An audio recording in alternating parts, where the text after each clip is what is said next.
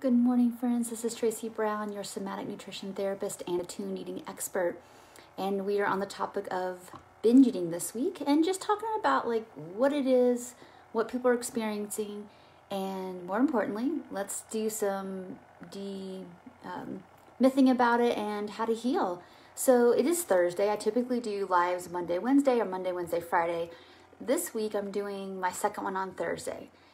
I'm sharing this with you because it took me a long time to learn how to be truly authentic, and not so much since I've been doing videos here online, but just in general in life. And yesterday I just wasn't feeling like exactly how I wanted to come here and encourage you how it would feel and what it would look like. And I only pre-plan sometimes themes. I don't have any scripts. I don't think through everything I'm going to say. That has never happened in a video.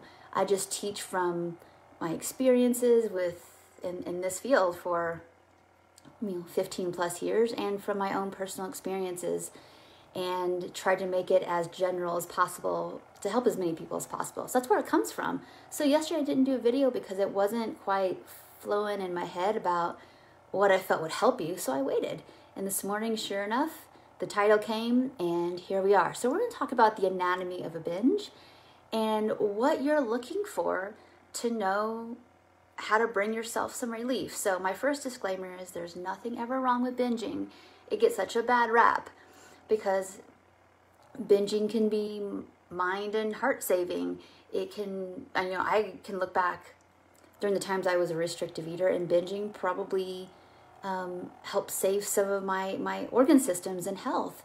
When I was just binge eating, it was the only thing there for me. So I look back on those times and I was like, of course I binged.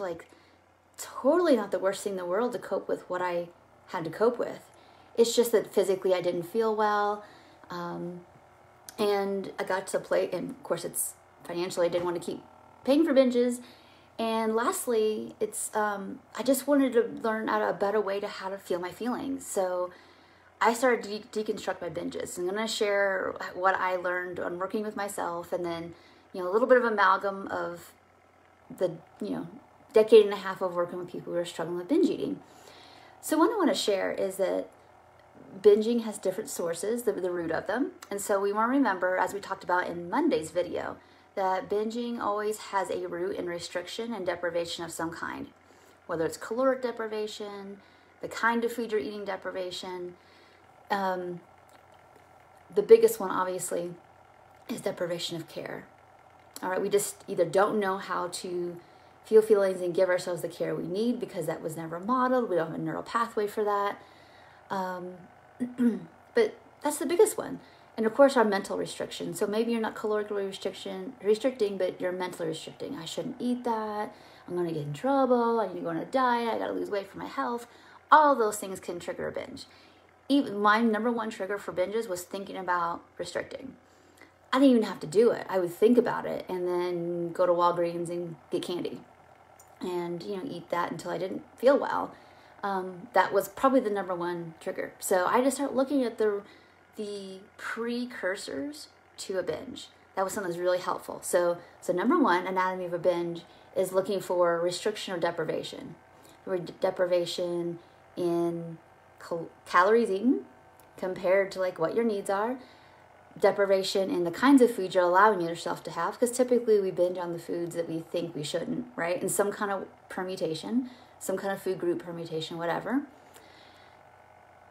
Deprivation, I know this feels like a big stretch, but this repression of emotions and needs. It's one of those things that if you're telling yourself you shouldn't feel a certain way, you should be over this by now, it's not that important, I don't matter. That's a deprivation of acknowledgement, self-acknowledgement, and it's abandonment, and that's going to bring up wounds. And then of course, just in general, deprivation of care.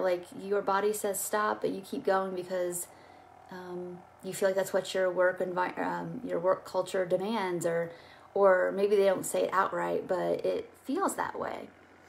And so whether that's being misunderstood or whatever's happening. So deprivation of all kinds, that's really, really important. to take an hour, take a sheet of paper and a pen, and write out any of the ways in which you're feeling like there's restriction or deprivation in your life. And to be pretty honest, we all have some in our life right now in terms of like freedom, right? So that should be on your list.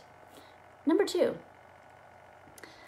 think about, just as like for dieting is always like, well, that seems like the antidote to binges, right? I mean, it never is. It's the antidote that the diet culture gives us, right?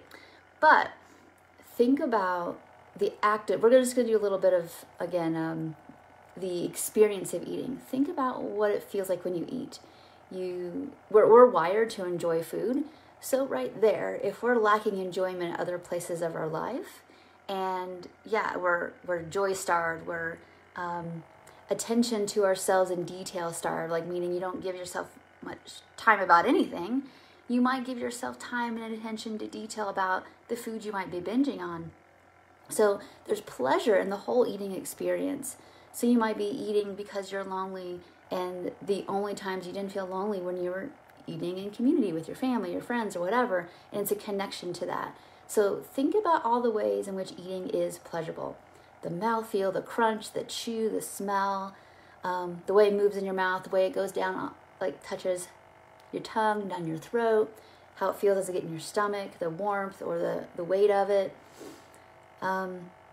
Of course, the taste, the smells, the sensations, the visual of it. Think about all the ways in which eating is pleasurable and what that's doing for you as you're eating. Now, some people tell me, and I'll put some of my personal experiences in here, but some people tell me the anticipation of getting the candy. This is how I used to feel, the anticipation of getting the candy, and that first couple really strong tugs and chews, for me, it was candy.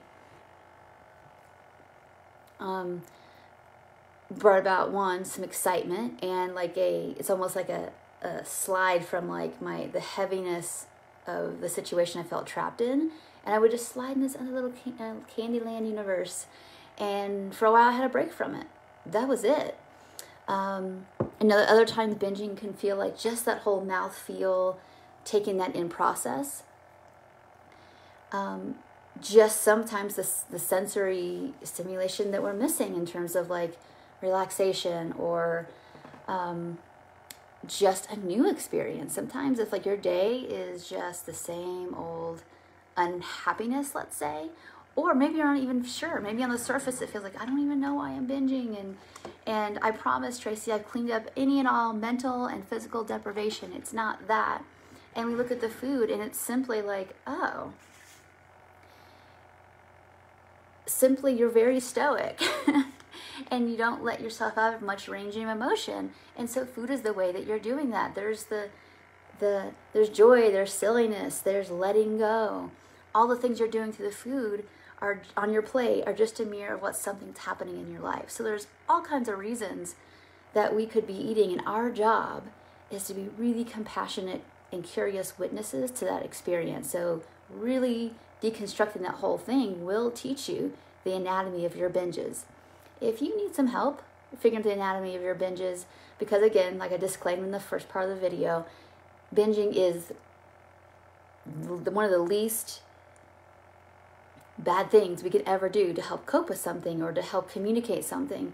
It's just that we all know long term it doesn't feel good, and we don't want to do it for all kinds of reasons, which we talked about earlier. So don't be ashamed of that. Actually stop being afraid of even talking about binging, and be willing to be really curious. Oh, so I got up and I was doing okay, and then I tripped over the dog, and then I broke my favorite vase, and then name the emotions and what happened, and as you reached for the food and went there, and all those sensations and the stomach feel, whether it felt good or not, whatever happened.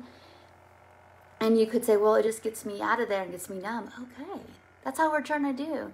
Not the worst thing ever, but we want to be able to help you have resources so when you're feeling yourself come up, out, or down and out of your window of tolerance, it doesn't feel so scary and you have other resources. That's all we're trying to accomplish here with deconstructing and decoding the anatomy of a binge. So if you have questions about your binging and you'd like to actually work through yours, please give me a call. And we spend tons and tons of time doing that, to the point where it's like, oh, I see this is like in my rotation if I need it, but it's kind of taking the zip out of it, so it's not feeling like it's the only thing there for me anymore. And that's the goal. So thank you so much for watching, and I will see you in the next video. Bye for now.